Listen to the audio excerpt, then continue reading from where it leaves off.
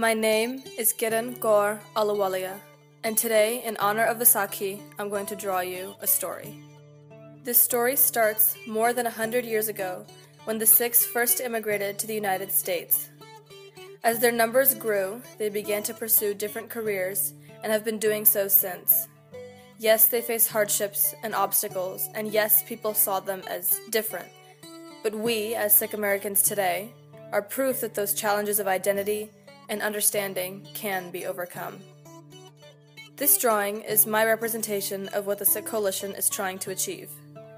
The Sikh Coalition is a civil and human rights organization, and they're striving to make it so that Sikhs can grow up here in the US and feel like they can openly practice their faith and still feel like an integral part of their community.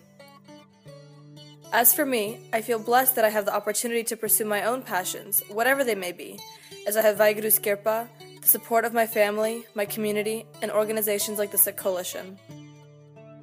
Today, the Sikh Coalition is encouraging each of us to fulfill our own dreams, that we should never feel like our identity is going to hinder us, that each of us should follow our passion, whether it be medicine, law, art, or tennis. And Eleanor Roosevelt said it well, "The future belongs to those who believe in the beauty of their dreams."